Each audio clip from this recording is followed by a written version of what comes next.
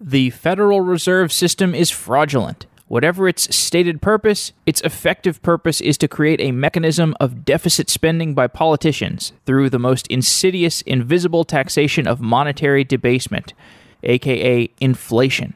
Those are the words of Erik Voorhees, the CEO of crypto financial exchange ShapeShift.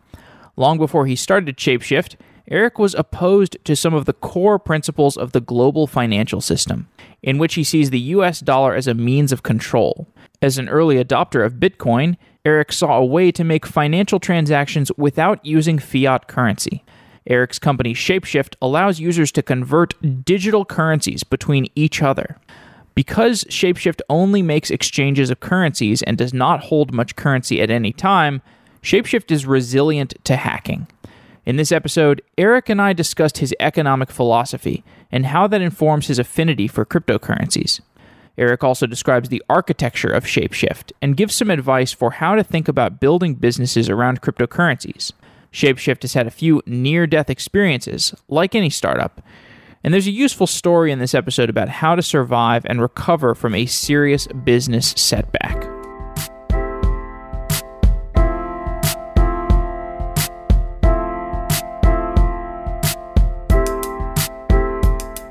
Software Engineering Daily is brought to you by Consensus.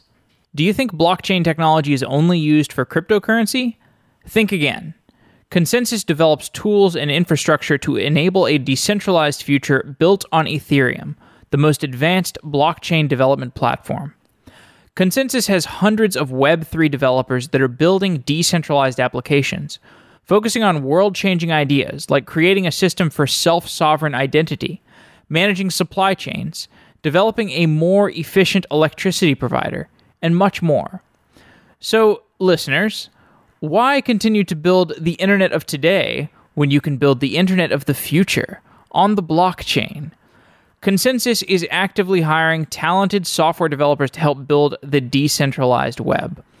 Learn more about Consensus projects and open source jobs at consensus.net/SE Daily.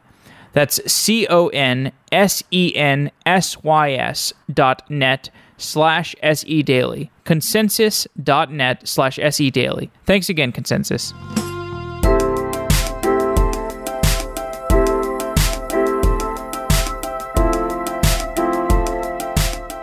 Erik Voorhees is the CEO of ShapeShift. Erik, welcome to Software Engineering Daily.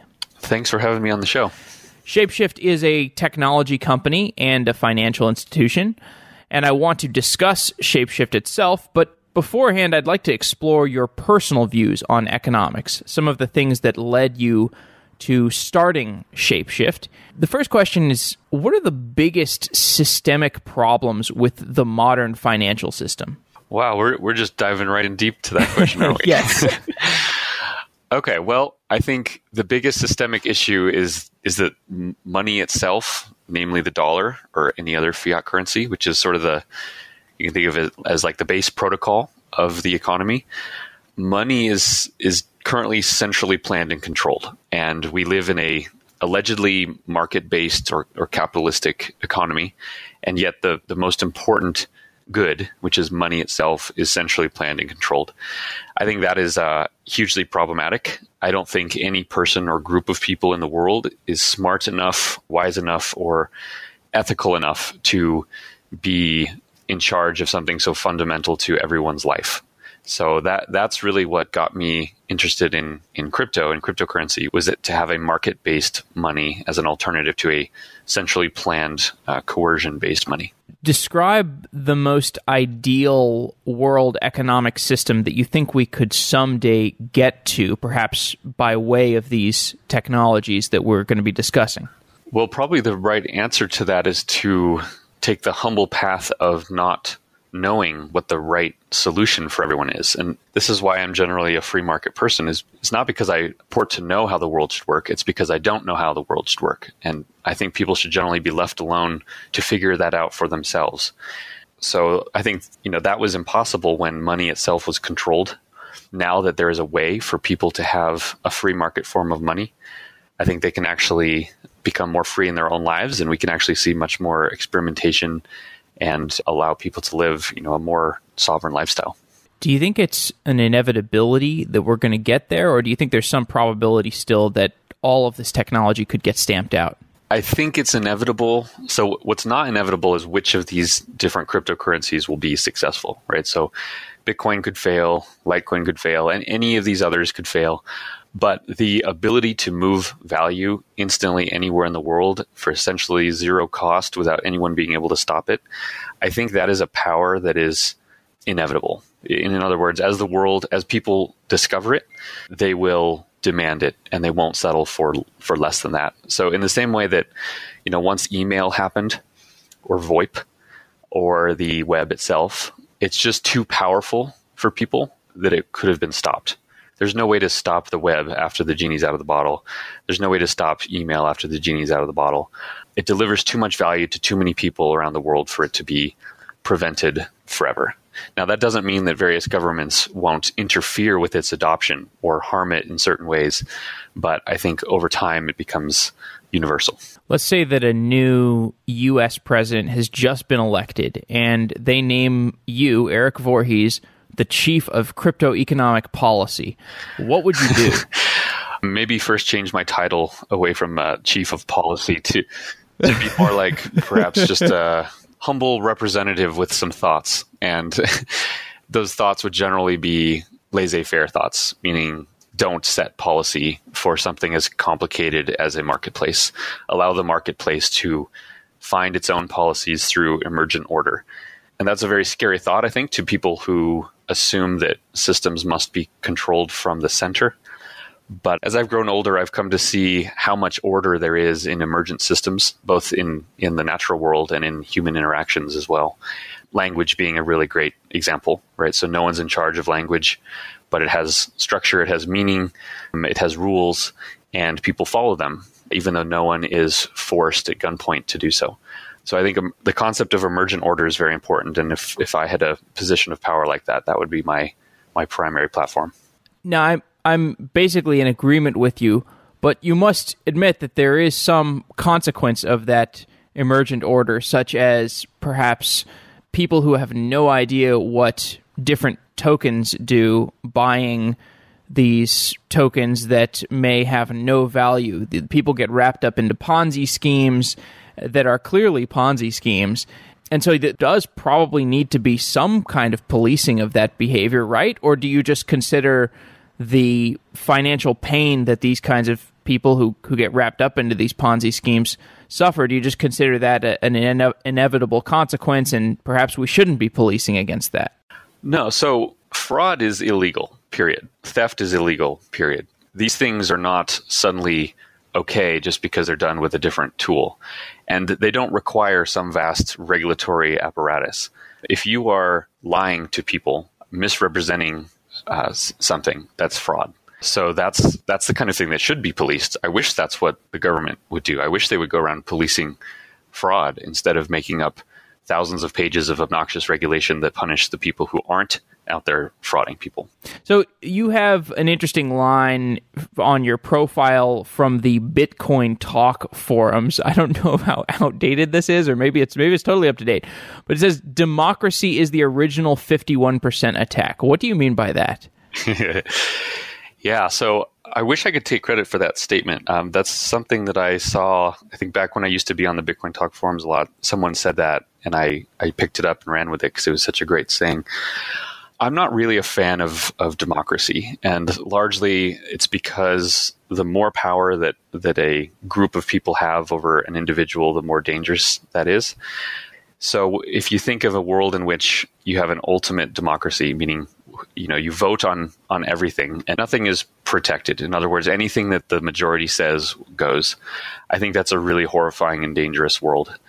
And I think it was just a really nice representation of the concept of a 51% attack in Bitcoin. I think the rights of minorities have to be protected, and the ultimate minority is the individual, who is just one person. And against an individual, a mob mentality of democracy is a really dangerous thing. Do you have an alternative model for government in mind, or is there books that people can refer to study this concept in more detail? I don't know that there's a better model for governance. Maybe there is, maybe not. The question is one of scope. So when I say I dislike democracy, it doesn't mean I would replace it with a king who is in charge of everyone's lives. What it does mean, however, is that the scope of what a democracy can act on, I think, should be minimized to the greatest degree possible. So a local democracy in your town that has authority over, the trash pickup schedule, the danger of that is highly limited. And in small groups, democracy can actually work pretty well. Like the smaller the group, the more effective and reasonable a democracy generally is. So reducing the scope that democracies can vote and affect, I think, is the key, not necessarily that democracies themselves should be replaced with anything else. The US dollar is an inflationary currency.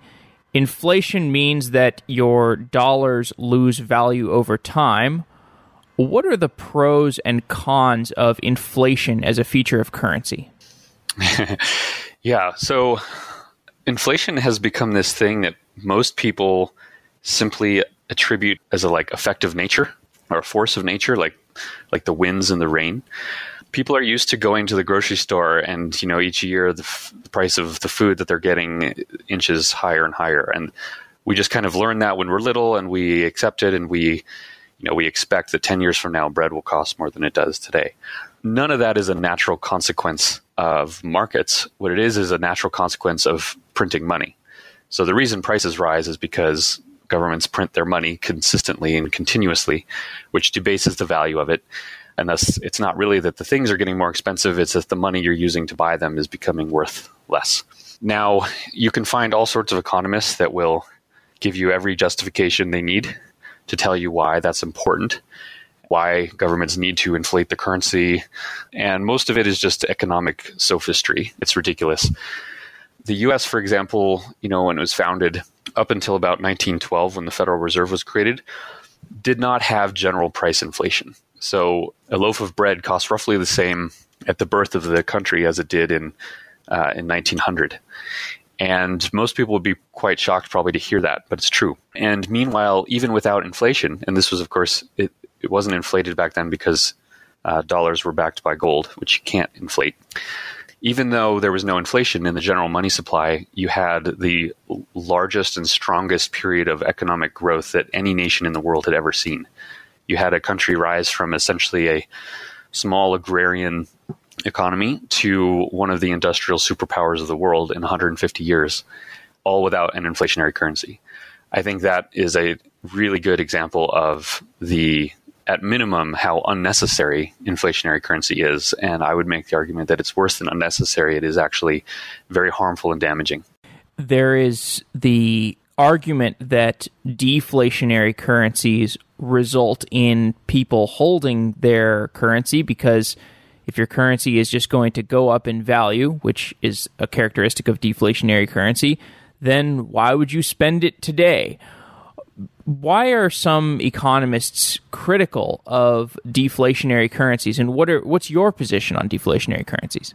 Great question. So I would say it's not just some economists are critical of it. The establishment economist is highly critical of it. So it is the norm and it is the accepted truth that deflationary currencies are bad. I disagree with it. And one thing I've seen that has been really interesting in the crypto world is this example of a currency, Bitcoin or some of these others, that not only gain in value a little bit over the years, but gain in value massively. So it's not like next year Bitcoin will buy you 5% more than it does today. On average, it might buy you 10x what it does today. So it's like a very severe example of this effect. And what you would expect is that no one would ever spend their Bitcoin on anything because of that. If that theory of this deflationary spiral was true, and because Bitcoin rises so dramatically, no one should ever spend it on anything. And what we see is that that's not at all the case, that people spend it often and actually tend to spend it the most during the periods when it is rallying the most.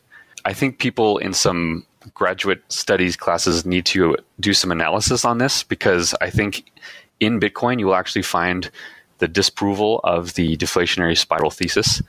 And it's been really remarkable to watch. And you can get data on this stuff. You can talk to the merchant processing companies like BitPay, and unequivocally, they have the highest sales and the strongest growth when Bitcoin is surging, even though people know that Bitcoin will likely be worth more, days or weeks later. And the fundamental reason is that money is not worth anything on its own. It's only worth what it can buy. And at some point you need to eat. At some point you need a car. At some point you need a home. So even though your money might appreciate over the next year, you don't just hold on to money forever without buying anything, or you'll starve to death in a gutter. And that's, I think, really the critical weakness that the deflationary spiral misses. And the data points that I hear people refer to when they talk about the problems of deflationary currency, the most common one I hear is something that happened to Japan at some point when they had a deflationary currency.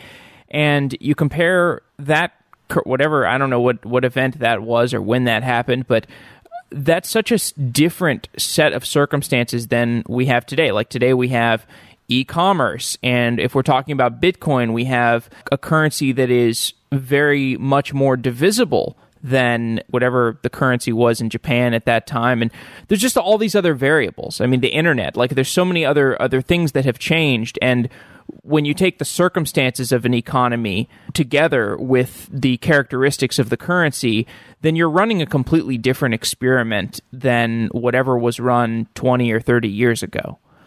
Well, yeah, that's fair. And also, I think people need to understand the difference between monetary inflation, which means the printing of money, inflating the money supply. That's the original definition of what inflation meant.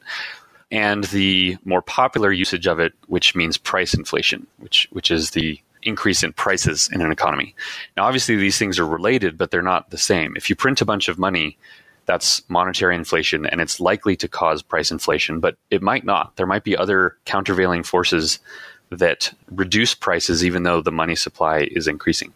So when people say Japan had a deflationary currency, I don't think that's correct. I think they've had general price deflation among many assets, but the yen, the fiat yen, is very much an inflationary currency, and more of it is created every year than the one prior.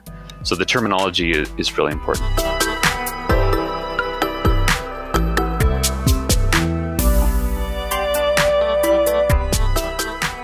I love podcasts, but even with podcasts, I can't get enough audio delivered into my ears. And that's why I use Audible.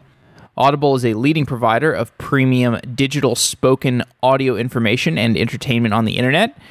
Audible content includes lots of audiobooks and other audio products. I mostly use it for audiobooks. You can go to audible.com/sedaily and start a free 30-day trial. Your first audiobook is free, and that's the trial plan that I started on 4 years ago. Since then, I have read a ton of books. I read a lot of business books like The Hard Thing About Hard Things and The Everything Store. Right now, I'm reading a book by Ryan Holiday called Conspiracy, which is about the court case between Gawker and Hulk Hogan. Sometimes I read self-help books. You've got your classics like 7 Habits of Highly Effective People. Read that a few times. And I read some history. I read about President Eisenhower in Ike's Bluff, which was an interesting story about how to avoid nuclear catastrophe. So I really recommend checking out Audible. Audible.com/sedaily would contribute to Software Engineering Daily's sponsorship health with Audible. I'm really glad to have Audible as a sponsor because I use it so regularly, and I hope that you do too. So go to audible.com/sedaily and check it out. You can also text SE Daily to the SMS number 500500, and that will give you the same Audible 30-day free trial.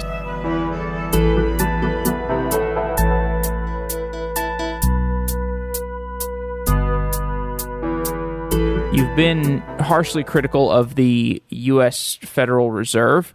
To quote you, this is from 2009, so you can let me know if this view is outdated or if you've become less extreme, but you said the Federal Reserve System is fraudulent. Whatever its stated purpose, its effective purpose is to create a mechanism of deficit spending by politicians through the insidious, invisible taxation of monetary debasement, aka inflation. And by the way, we will get to ShapeShift eventually. I find your views pretty interesting, so I want to go a little bit deeper. Describe your views of the Fed. Yeah, I have to say that 2009 Erik Voorhees sounds pretty smart because I would say that exact thing today. Yeah, so the Federal Reserve exists to create money out of thin air. And I don't know to what extent the people that work there believe that, or if they believe that what they're doing is important. I don't consider them a bunch of like sinister bankers who are trying to screw people. They may all be great people that really believe in what they're doing. But the effect of that institution is that they create money out of thin air. And this is economically destructive and harmful. And the reason it exists, or why the governments allow such a group to create money out of thin air, is because it helps the government. So governments generally spend vastly more than they have. And they have three ways of covering that deficit. They can tax, they can borrow, which essentially just means tax in the future, and they can print money. And so they're unable, for whatever reason, to ever live within their means. They spend more than they take in taxes, and they continually borrow more and more. The third way of funding that deficit is simply by printing the money. And this is why essentially all large governments in the world have central banks, and why they all do the same activity of printing money. It allows politicians to spend more than they take in taxes. And I think it's a horrible fraud. It's a scam, and it destroys the value of capital. It destroys the value of people's savings over their lifetime for the benefit of the then current government and the contractors and institutions that build up around it. Okay. Shifting the conversation to cryptocurrencies. When people try to pinpoint where we are in the evolution of this technology, they often try to compare it to the evolution of the internet. So, they try to draw these timeline analogies between cryptocurrency and the internet. Do you think this is a good analogy, or do you think it's misleading? I think it's a good one, but it's not perfect. So it's good in the sense that the internet had a long history of development before it became widely known or used. So sort of in the mid to late 90s, it started getting popular, and by the mid-2000s, it was pretty ubiquitous. But it had 10 or 20-year history before that. And back then, one of the reasons it wasn't used widely was because the infrastructure wasn't there, namely like high bandwidth connectivity. And the systems were just difficult to use unless you were highly technically proficient. And in that way, Bitcoin has looked very similar. It's getting better each year, but it has been difficult for normal people to use.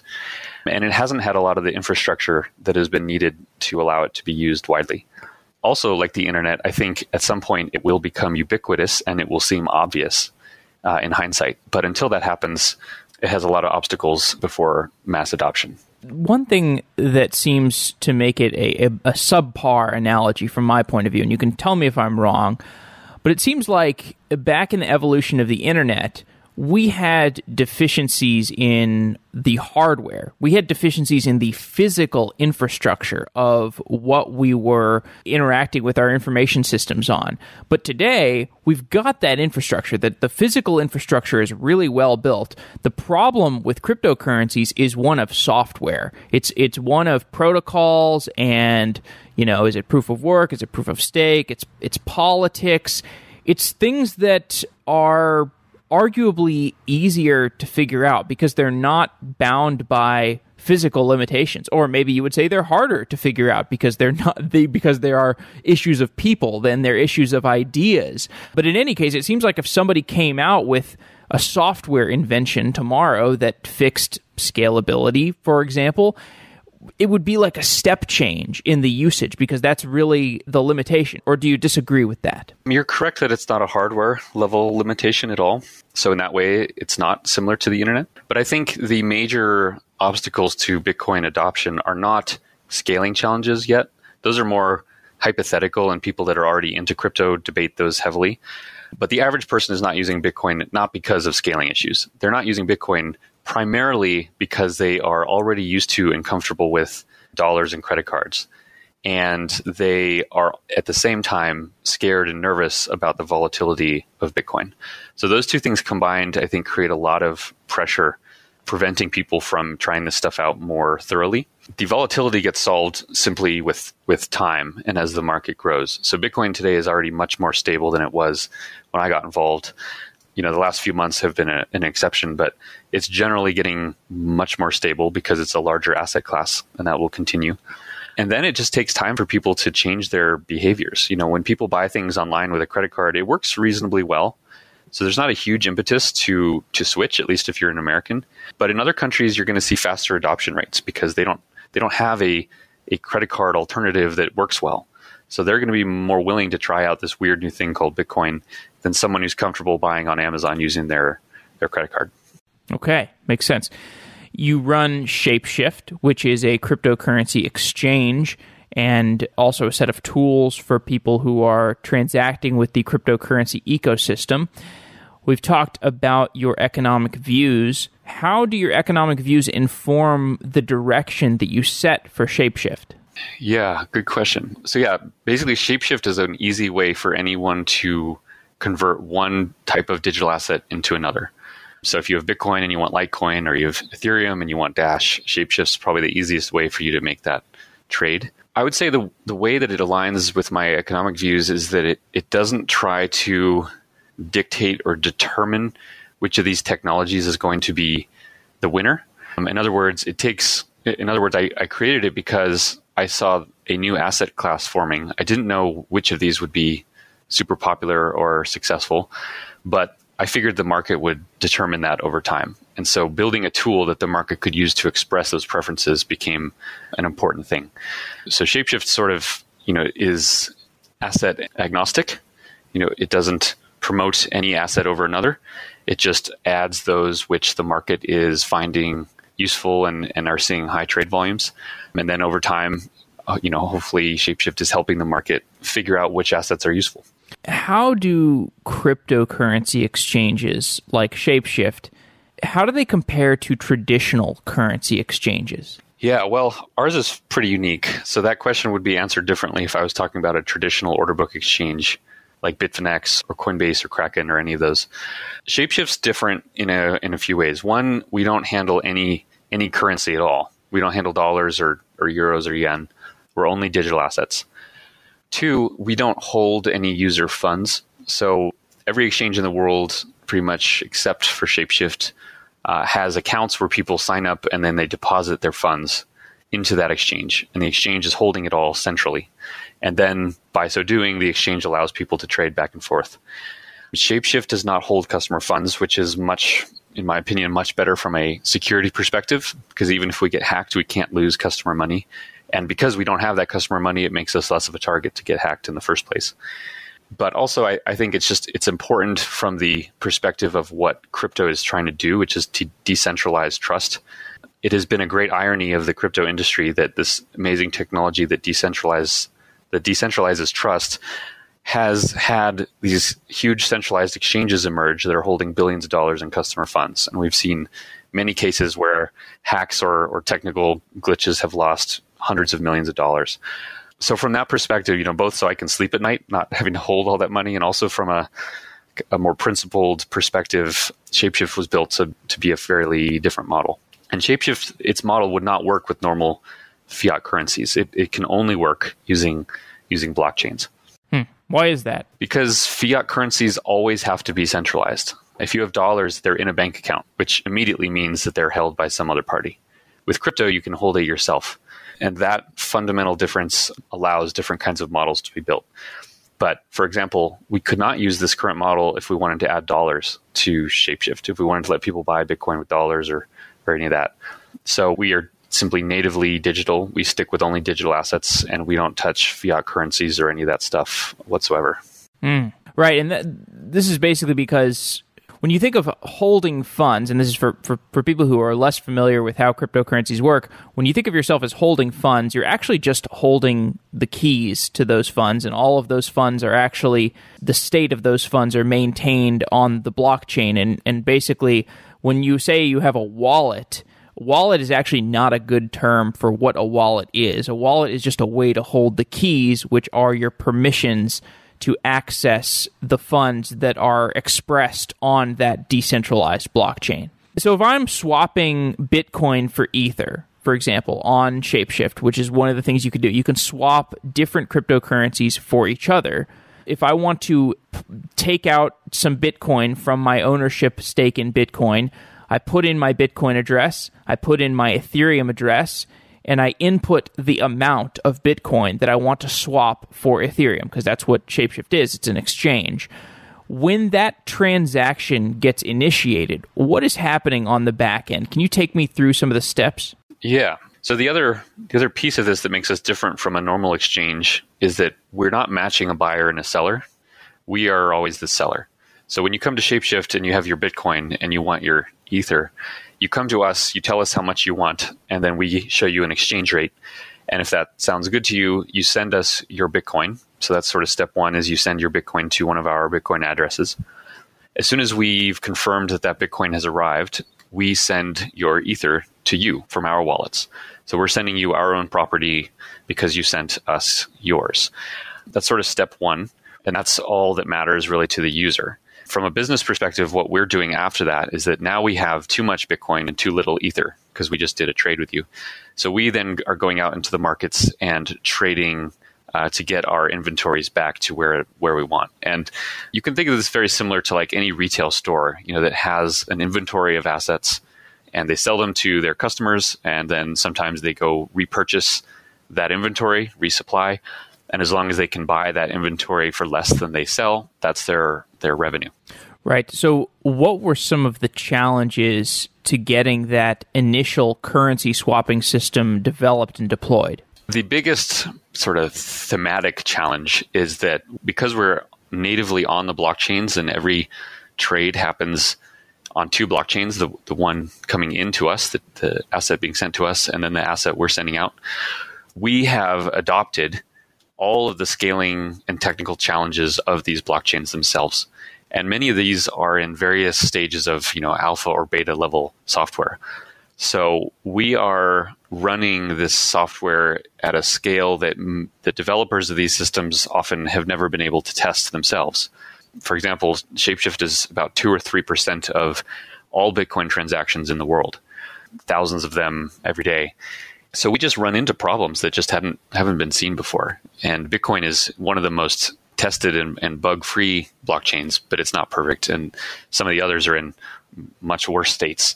So every time we bump up in sort of the scale of transaction flow, new problems happen. So a certain wallet that worked, or a certain piece of software that worked when we were doing 500 transactions a day might spit out all sorts of crazy problems when we're doing 2,000 transactions. And then we might fix that. And then again at 5,000, like a whole host of new ones.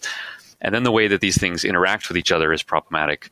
So, like Ripple, for example, has to be entirely on its own server away from every other blockchain because the software is just this resource hog and destroys any other crypto node that's on that same server. So noisy neighbor. Yeah, there's like a gazillion edge cases of this stuff, and it's just a constant challenge to figure it out.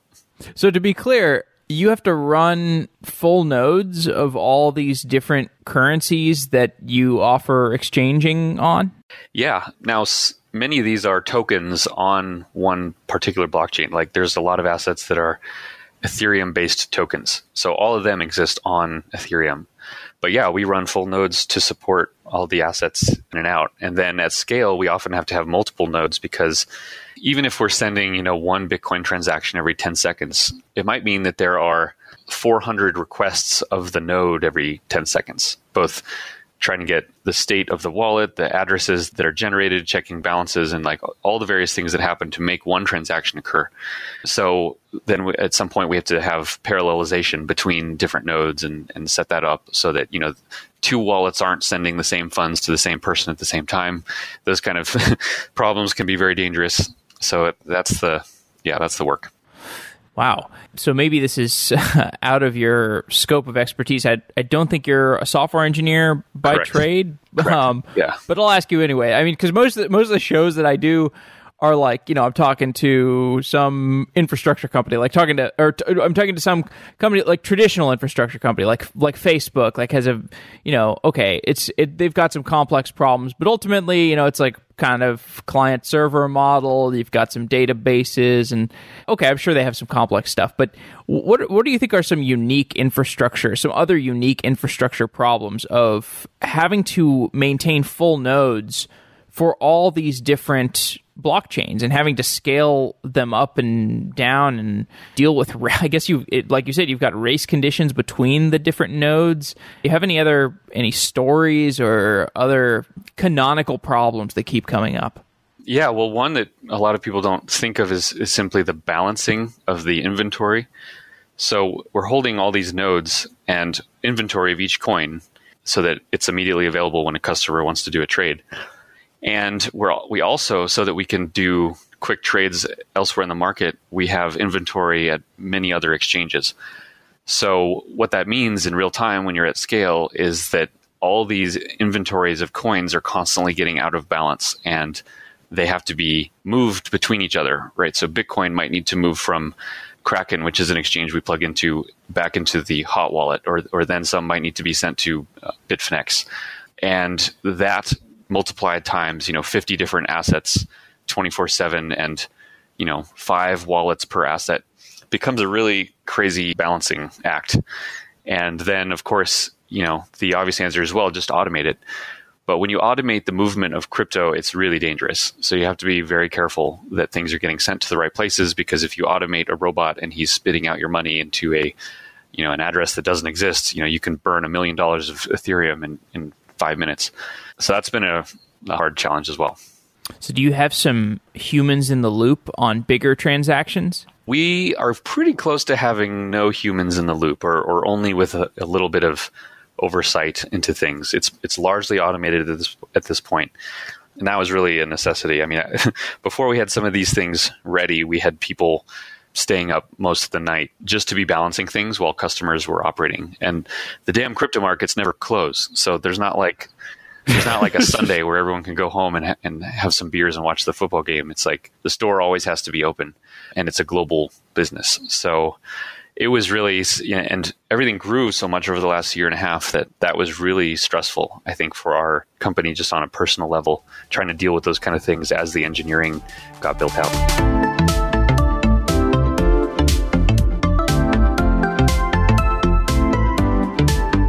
GoCD is a continuous delivery tool created by ThoughtWorks.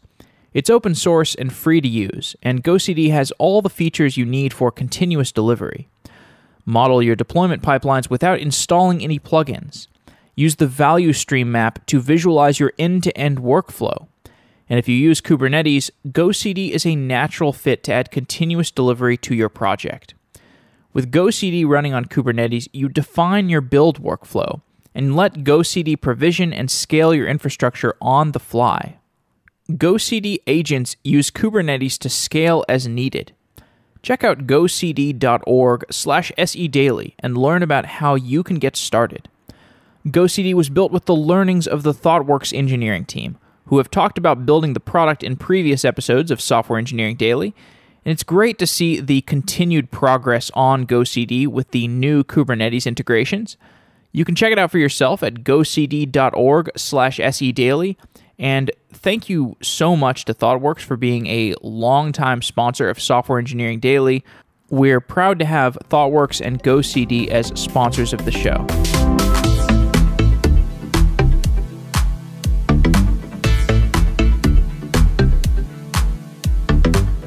You talk to any startup, and they have some hair on fire moment or epic catastrophe where they think the business is done. It's dead. Something has gone wrong and there's no way to recover. And I talked to John, your COO, I think, or he runs operations, and he was telling me about this instance where there was kind of, I guess you had sort of a vulnerability through your support team. Like you had a malicious actor in the support team somewhere, and that led to a big catastrophic problem and then some downtime for the entire system, and there were some doubts as to whether the company would be able to recover from that. Can you tell me some about that moment, if I'm recounting it correctly, both from the perspective of somebody working in cryptocurrency and also just as an entrepreneur, because I think there's probably a lot of software entrepreneurs out there that probably are going through something like that. Yeah. So, we actually publicized this very, very well. It was in April of 2016. We had an employee. He wasn't in the support team. He was actually brought on to do our infrastructure and DevOps work, which is ironic, but he essentially stole a bunch of crypto from us. Again, we don't hold customer money, so there wasn't a risk of customer loss, but it was a pretty significant amount for us. And since he was inside, we had to really re-engineer and re-architect a whole bunch of infrastructure after we saw it happen. And so the site was offline, I think, for about 3 weeks. And that was really stressful. I don't think there was a period at which we thought we couldn't come back. But when you're in that moment, you're wondering every day, like how many customers you're losing and how many more days it's going to be. And all the while, you don't know which of your systems are all compromised, right? It might be one thing. It might be all of them. You kind of have to assume it's all of them when someone on the inside was in there. And so there's just a really there's a deep vulnerability that you feel as a person when that happens. It's very invasive and it'd be like if someone had been in your home and you didn't know how they got in or what they did. It's a very unsettling feeling. So that was rough. We wrote all about it and publicized the whole thing. I wrote like a 15-page blog post about it called The Looting of the Fox. So you can Google that and read all about it. It's quite an interesting story and some both funny and tragic moments in there. But yeah, that was certainly our hardest period as a company. I will say this does highlight the resilience of the model that you've talked about already, where you just don't hold funds and it lets you sleep at night. And then the other side effect of this is you basically just have a business that's like an API and you just make money over time from that API. And even if you have some internal employee that steals a bunch of your money and walks away with it and disappears into the night, you've still got your software that you built. And that's the amazing thing about software is software has this incredible compounding interest effect where if you build software, it's very hard to disable that software as long as you have it backed up. And, even if you lose some money that you just, the software still runs, it still keeps making money and compounding interest. I think of software as a very unique asset in that way. Yeah, it's a great point. And, we tried to engineer everything such that there's no central point of failure. And I have to say that whole experience, I think, was really a validation of our model, which was that we, regulators always like to talk about how well they protect consumers, which is largely bull, frankly. We actually did protect consumers by building something unique, an entirely new model. And when we got hacked, everyone was protected, not because there was some law about it, but because we built it ourselves. And not only that, but we don't take customer information either. So when that hack happened, if we had been taking customer information, all of that would have been stolen as well and leaked out onto the dark web, and hundreds of thousands of customers would be dealing with identity theft issues. That was all avoided due to our model as well. And I think this really demonstrates that crypto and blockchains provide some really unique new business models that can be built that actually improve the safety of people, not through some law that's written down by a politician, but through actual engineering and design work. And again, I think it is worth emphasizing that this insight to the business that you built, basically like not holding funds, I think of it almost as sort of like the insight that Stripe had, where they're just like, oh, if you build a payments API that works really well and has really good documentation, this can be the foundation of a whole suite of products that you could eventually build. And that's similar to what you're doing at ShapeShift. So after you got this currency swapping system working, you have expanded into multiple directions. You've deepened the functionality of that core competency, that currency swapping. You've built out an API, and you also started spinning up other projects within the company. And so since you've got this wealth of opportunity, these different directions that you could go in, thinking strategically, how do you allocate resources between those different projects, and particularly between the proven cash cows and the new projects that may or may not work out? Yeah, really good question. So beyond ShapeShift, we have a few other products. We have CoinCap.io, which is a market data site for crypto assets. We have Prism, which is it's a portfolio management system for crypto assets built on Ethereum smart contracts, which is still in closed beta.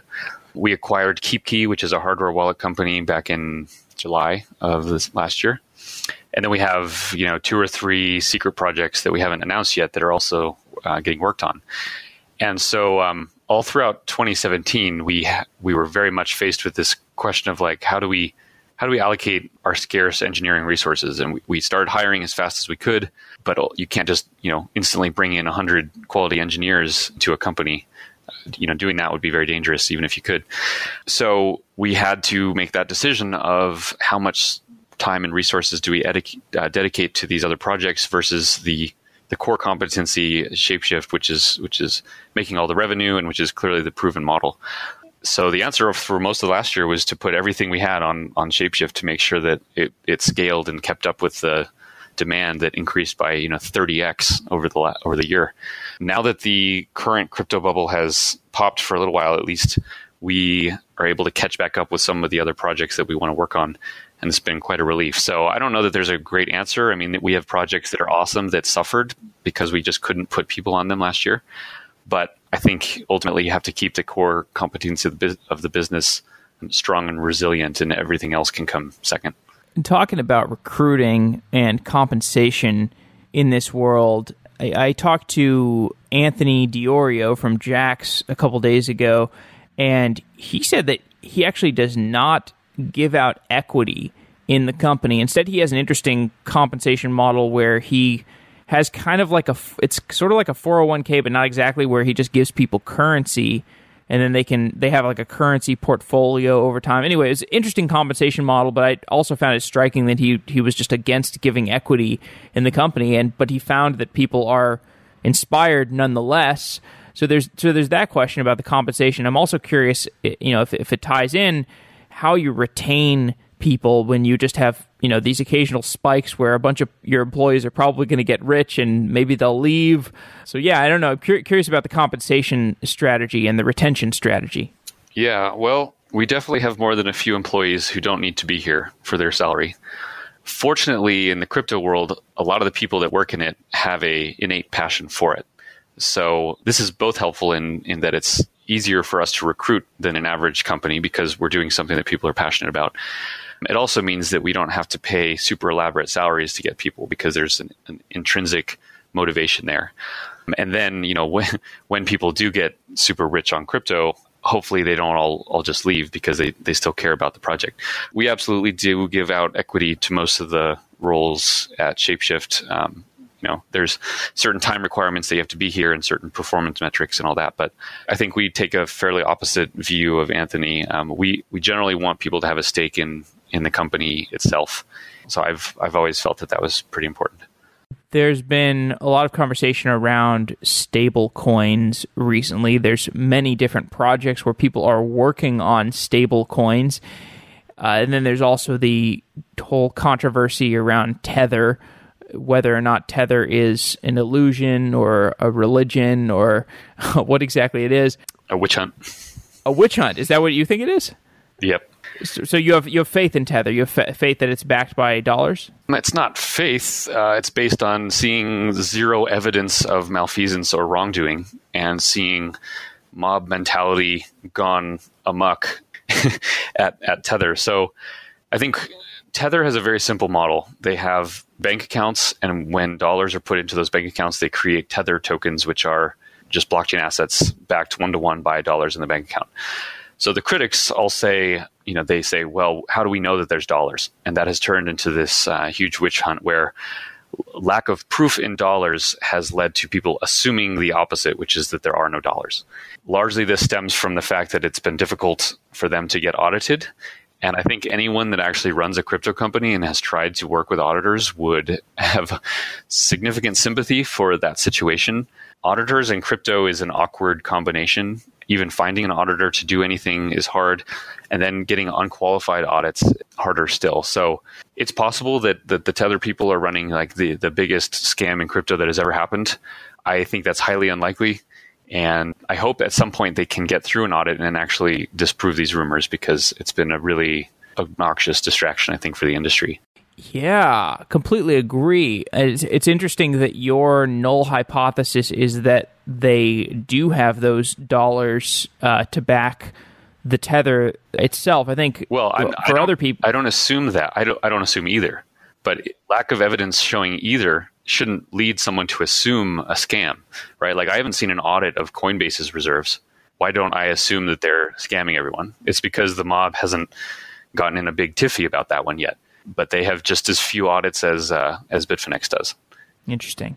Have you talked to anybody on the Tether team? Do you have any? I mean, I totally understand. The null hypothesis, thing, but nonetheless, we all have our subjective estimations of people. So maybe if you've talked to them and just by virtue of talking to them, maybe you have some subjective opinions that these guys seem legit. Or yeah, I mean, I think it helps that I know most of the people involved, both on the Tether side and on the Bitfinex side, which is a partial owner of Tether. I know them, and just on a personal level, I trust them to some degree. That's obviously not something that I can just communicate out to everyone, because trust is something that's built on a personal level between people. You can't share the trust, in other words. At the Satoshi Roundtable a few weeks ago, there was a couple guys from Tether and Bitfinex there, and we had a huge discussion with 200 people in the room, many of the industry leaders, about Tether, to try to clear the air. And hearing them in person and fielding questions directly from people in a room where everyone was there and present, I felt quite confident that they are not running the largest scam in crypto history. But it's really hard to disprove a mob, especially on the internet, especially when it is 100 times easier to create a bunch of angry tweets and Reddit comments than it is to refute them. And when the only refutation that people will accept is a full audit, and a full audit, even when everything goes well, takes a year, and if things aren't going well, can be much longer than that. It's a really tricky situation. So, on some level, it's good that the industry is so quick to call things a scam, because that self-policing is important. It's sort of like an autoimmune response, but it often turns into an autoimmune disease where people just are going on witch hunts perpetually and trying to find all the bad people, even when they don't necessarily exist. So it's a tricky topic. And do you think it could be like a self-fulfilling prophecy where, I don't know, the SEC looks for a reason to sink Tether, and then that ends up destroying what they've built, even though they did actually do their best to keep things intact and to keep the 1-to-1 Tether to USD? Or, I mean, how do you think this is going to end, or will it end? Well, they either have the dollars, or it's the biggest scam in crypto history. If it's the biggest scam in crypto history, all the people involved in it are known. They're not anonymous. People know where they live. They know who they are. And all those people are very wealthy early adopters in crypto that run successful businesses. The notion that they would perpetuate the scam just to get a little richer in a way that would clearly unravel. If it is a scam, it's essentially like a Ponzi scam, and those have to fall apart, right? So you essentially have a bunch of people that have a bunch of money already and run awesome businesses, intentionally starting a Ponzi scheme and then perpetuating it, for what? It doesn't pass the Occam's razor tests in my mind. What does pass the Occam's razor test is that it's really damn hard to get audited, and the witch hunts on the internet are really hard to counter. I hear you. Although, one analogy that always comes to mind for me is, I used to play poker, and there's this company called Full Tilt Poker that you may or may not have heard of, where they had all this money, and there were very wealthy people who were running it, and yet they still did these kinds of things where they would just sort of give out customer funds to people that were involved in the company. And then also with Tether, wasn't there some kind of hacking? Like somebody got, the Bitfinex got hacked, and you could have had funds got stolen there, and then they would be in a situation where they don't have enough funds to actually cover the Tether. But I guess I'm not familiar with that. With that hack specifically, there was some Tether that was stolen. And Tether the company is actually able to handle that really easily, because they can essentially blacklist those Tether coins that were stolen and just never redeem those for dollars. So that's actually, I think, a pretty non-issue. But it certainly didn't help their PR situation. Okay. All right. Well, I mean, it's really nice to hear the counter argument, because I agree with you that there is not much evidence, to accuse them, and I think we should have some counter arguments. And again, I'm not saying that I know that they're legit. I'm just saying I wish more people would take a neutral position of, well, it's not really clear either way, and so I'm just going to reserve judgment. I wish that was a more common instinct, but often people just love to latch on to any theory, even if it's supported by little or zero evidence. Absolutely. So I know we're up against time. If you were to take the opposite position on centralized banking, so if you were to put yourself in the shoes of the smartest banking bureaucrat that you know who is in favor of centralized banking, what would be the counter arguments that you would make against the ethos of Erik Voorhees? What are the strongest counter arguments against your ethos? I think the most compelling argument that bankers do and will continue to make is that someone needs to be in control.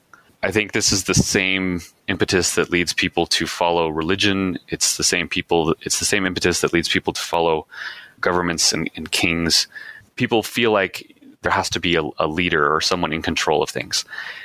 And I don't know what portion of society is open to the suggestion that certain complicated systems don't need someone in control and actually are better controlled without centralized control.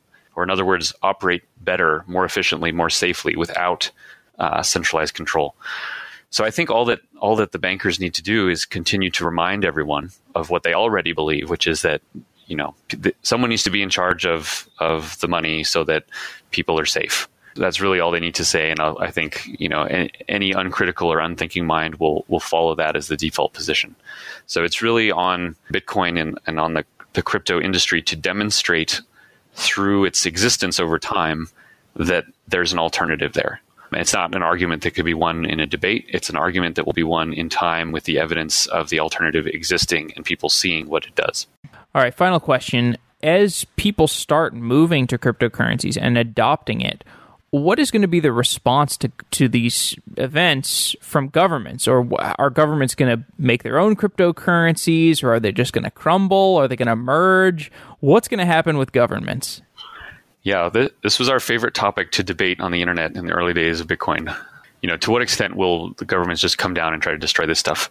Fortunately, they have not yet come down and tried to destroy this stuff. And I think it's largely because a mix of economic ignorance and hubris. And what I mean when I say that is I don't think most governments actually believe that their fiat currencies are threatened by this. Not yet. I think they don't understand that money is a good that will compete in a marketplace if there are alternatives.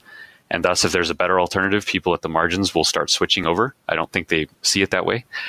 And they've just grown up in a world where governments have been in charge of money. And so they just think that that's how it'll work. So we'll see how long it takes for them to understand that existential point, which is that if crypto really succeeds, it means replacing government currencies, which is really the goal in my opinion. And along the way, they might try a number of things.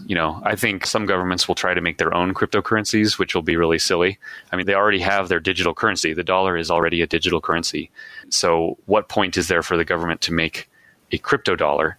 The only point would be that it exists on a blockchain and or can't be inflated and or can't be controlled, because those are kind of important attributes of a cryptocurrency. The government's never going to make a digital form of money that it can't print out of thin air. That will just never happen. And it will never make a form of money or payment system that it can't control centrally. So what's the point? I think a crypto dollar would look pretty much the same as a current digital US dollar, which exists in a bank. Erik Voorhees, thanks for coming on Software Engineering Daily. It's been really great talking to you. Thanks a lot. Have a great day. Users have come to expect real time. They crave alerts that their payment is received. They crave little cars zooming around on the map. They crave locking their doors at home when they're not at home. There's no need to reinvent the wheel when it comes to making your app real time. PubNub makes it simple, enabling you to build immersive and interactive experiences on the web, on mobile phones, embedded into hardware, and any other device connected to the internet. With powerful APIs and a robust global infrastructure, you can stream geolocation data, you can send chat messages, you can turn on sprinklers, or you can rock your baby's crib when they start crying. PubNub literally powers IoT cribs. 70 SDKs for web, mobile, IoT, and more means that you can start streaming data in real time without a ton of compatibility headaches. And no need to build your own SDKs from scratch. And lastly, PubNub includes a ton of other real-time features beyond real-time messaging, like presence for online or offline detection, and access manager to thwart trolls and hackers. Go to pubnub.com/sedaily to get started. They offer a generous sandbox tier that's free forever until your app takes off, that is. pubnub.com/sedaily. That's pubnub.com/sedaily. Thank you, PubNub, for being a sponsor of Software Engineering Daily. Wow.